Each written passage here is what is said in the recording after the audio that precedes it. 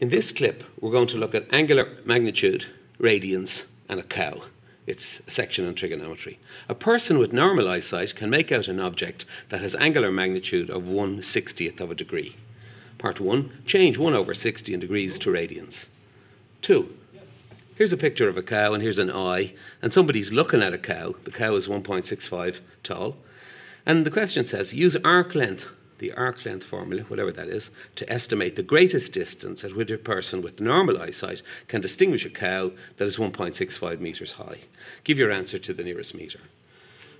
As a fan of Father Ted, I can say there's a famous clip where Ted is trying to explain to Dougal, this cow is small, but this cow is far away.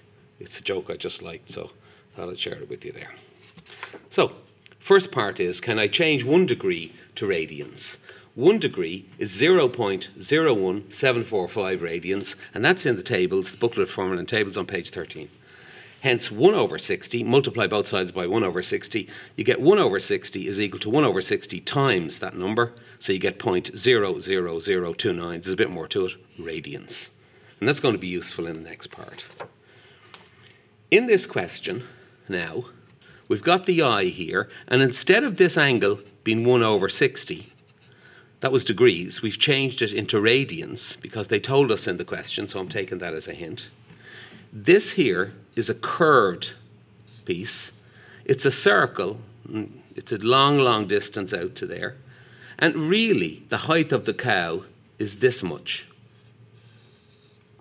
But the curve and the height of the cow are almost identical at a big distance. Also too, r is the radius of a circle. So when this person is looking at our cow here, you've got r, and the distance from there into there is r. And it's a shade further away than the cow. But he just says, at such a relatively long distance, the height of the cow equals the length of the circumference. Hence, L is 1.65. So L is 1.65, the height of the cow. There's the formula that we should be familiar with. It's in the tables as well. The circumference of a circle is r times theta. So 1.65 is equal to r times theta, where theta is in radians, 0.00029. And if you divide both sides by 0.00029, you get 5690 meters. So anything close to 5690 meters would get to the marks.